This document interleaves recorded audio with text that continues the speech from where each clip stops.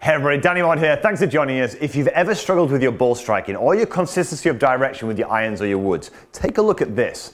This is a video of Andrew, a recent student of mine, comes to see me almost ready to quit the game, striking his irons poorly, really slicing his driver.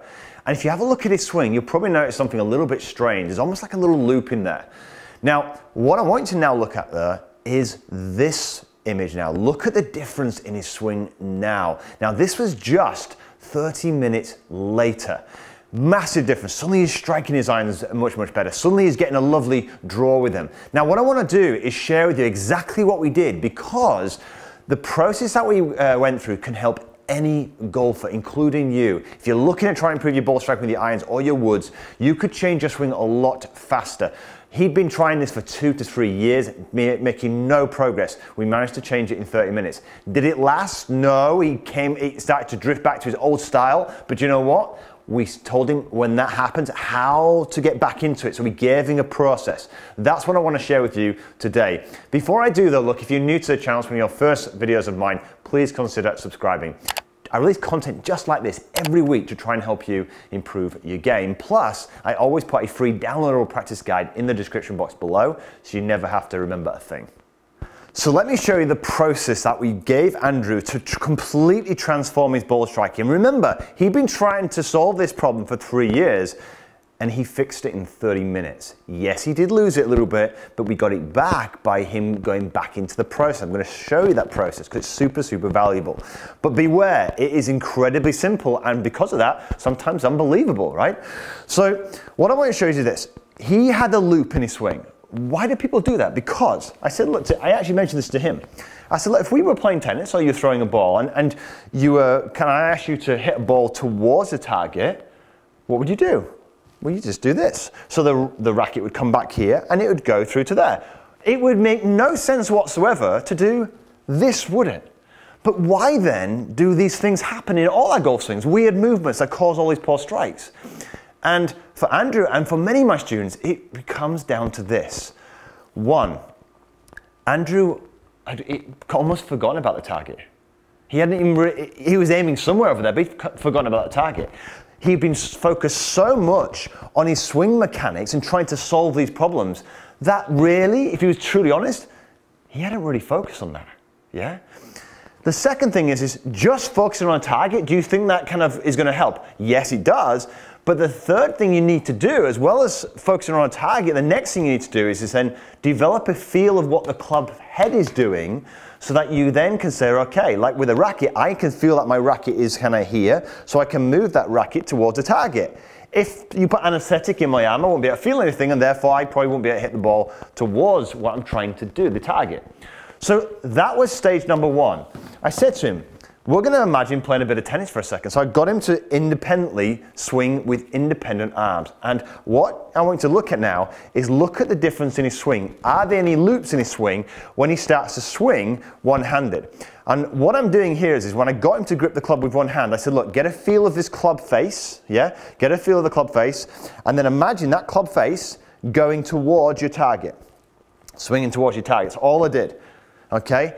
No loops whatsoever in his swing. Yeah? Then I got him to do exactly the same look. Feel where the club face is, picture your target, swing now with your lead hand.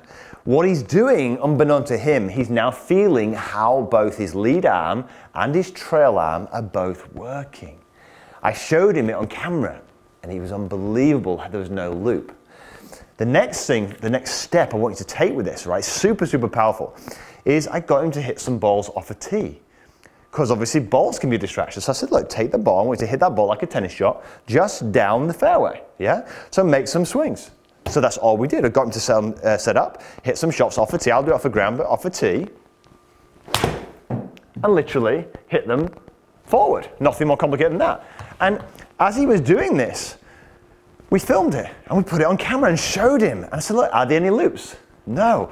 We did exactly the same with his left hand, put his lead hand in play, got him to hit some shots. I said, look, are there any loops going on? Absolutely none. Why? Because you have two things in place. You have the target where you're aiming at. You've now got a feel of where the club face is, and you're literally swinging that face and aligning that club face up through the shot, or getting certainly a feel of it. Absolutely no loops. So this, as a stage one, is an amazing exercise for you to feel what your trail arm and lead arm are doing in the golf swing. Then what's the next stage? What do you think I do? I got him to hold the club now in simply 2 hands. And I said to him, same principle. Now, if you have a preference, now you put both hands on, you might feel, oh, I felt better swinging with my lead hand, so maybe your focus goes on your lead hand. Just become aware of what that's doing and see if you can start to repeat the motion, right? So I got him now to swing again just off a tee, nothing fancy, literally playing the ball, look at the target and get a feel of what that lead arm is doing through the golf swing, okay? Nothing more complicated than that. And bit by bit, you can see his swing is already changing. Within 15 minutes now, we're starting to see the loop disappear. The reason being is it just didn't make any sense to come this way. Why? Because he had a target in mind which was over there. He had a feeling now of where the club face was, and he simply took that feeling, well, I need to hit a ball in this direction. That's all you've got to do sometimes, yeah? And once you learn the feeling of this and this, you then start to apply it to this, okay? Now, do you think he lost it from time to time? Yeah, he did. So what we did was we gave him a routine that he could take to a golf course. So I said, look, this is clearly working. You're hitting the draws now almost instantly. So how do we get into a system? Well, look, the first thing we need to do is remind your body what to do. So maybe make some swings. So we got him swing one-handed. His dominant hand felt the most comfortable, so this is where the feeling was, so we stuck with that hand. I said, look, make some swings like this in your pre-shot routine, okay, where you're going, okay?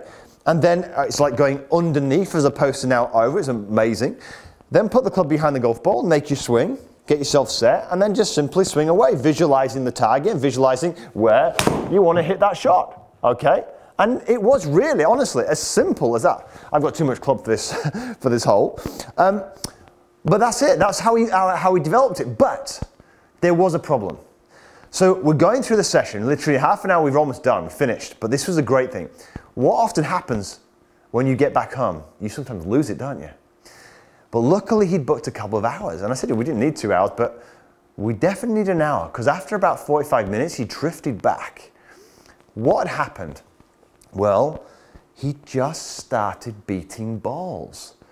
And as he beat balls, I was like, what's going on here? So I said to him, I walked out onto the range and I said, do me a favor. Can you just swing towards me? So I stood over here and I said, swing towards me for me. And he goes, Danny, I haven't been picking a target out. I forgot that. I don't know what I was doing. I just lost sight. Why? Because we get bored sometimes, yeah? So whatever you're doing, you need to put this into a system so you do not forget, yeah? As basic as it sounds, all golf really is having a picture of the shot you want and then being able to match or get the feel of the club head and apply that club head to the golf ball because you can feel where it is. You don't feel it, you don't have a target, or there's one missing, you're gonna be all out of sync. So we built a routine where I said, look, visualize where you want the ball to go. Get your dominant hand or the hand that you feel more comfortable at the time, start making some swings, okay? Simple as that. Visualize where you want the ball to go, get that feeling, get yourself set up, into position, and then do you know what? Just go. And look, he said, does this work with driver? Yes, it does. We got him doing exactly the same thing with his fairway woods, his driver, you name it. Everything was working unbelievably well. Could he fall back into his old habits? Of course he could, just like you could. But this is a process. Have a target in mind. Get the feel of the club head. Take simple things like tennis analogies, yeah? Literally, you wouldn't make weird things in your golf swing or in tennis. You would get this right every single time. Learn the feels. These simple things sometimes are the best things you can do. So I hope this really, really helps. If you enjoy the video, give it a thumbs up. Maybe share it with somebody who you know is kind of making this way too complicated. And look, I'll put a free downloadable practice guide in the description box below. And if you're new to the channel and you like videos just like this one, come and subscribe by pressing that bell button as well. It's completely free to do so. But until next week, have a wonderful golfing week.